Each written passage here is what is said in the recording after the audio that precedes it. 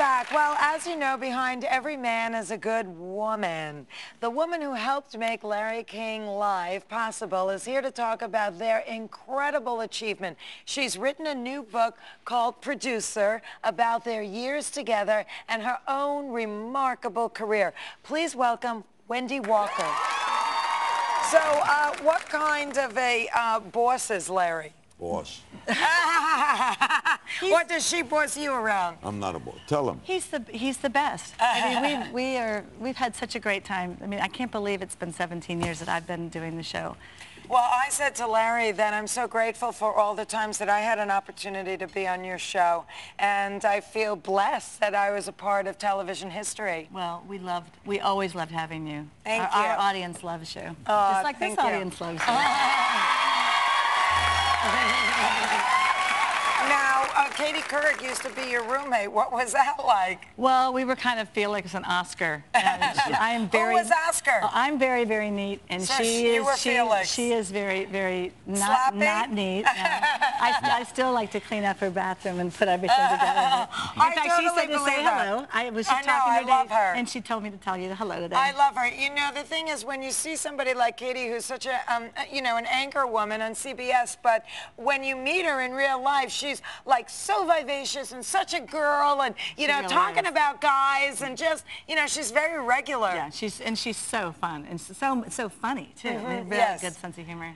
Now, let me ask you, not so much with CNN, but there are like dueling 24-hour news networks that seem to divide the nation and pit one group against another and create an atmosphere of fear in the country, which I find very disconcerting, because I think it's a slippery slope and we have more in common than, you know, we should. But what do you guys think about that? You must be observing that on television. Well, I don't talk to Wendy much about it, but I don't like what's happened. It's not my kind of television. Exactly. What do you think?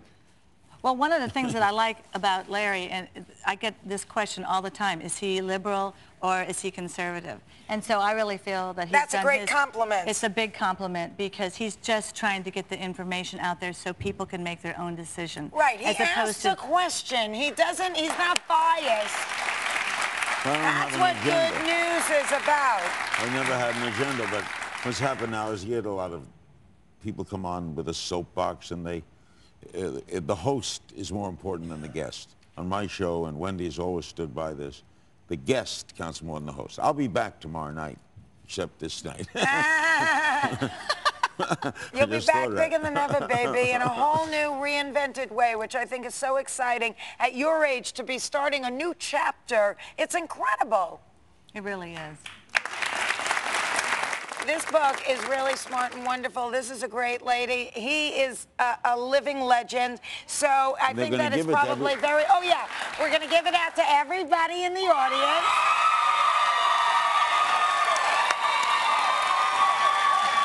I want you both to autograph my copy of it.